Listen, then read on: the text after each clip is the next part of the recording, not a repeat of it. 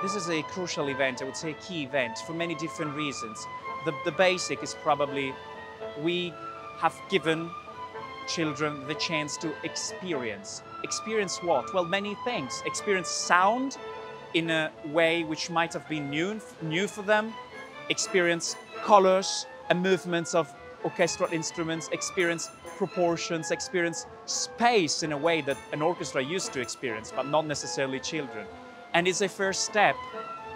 And it's a little seed that you have in your mind and about how fascinating, how attractive, how wonderful can an experience like this be. I want to be there again, or I want to be part of it again. So in half an hour of experience like this, you create both future musicians and future audience, in a way also future citizens on a broader meaning.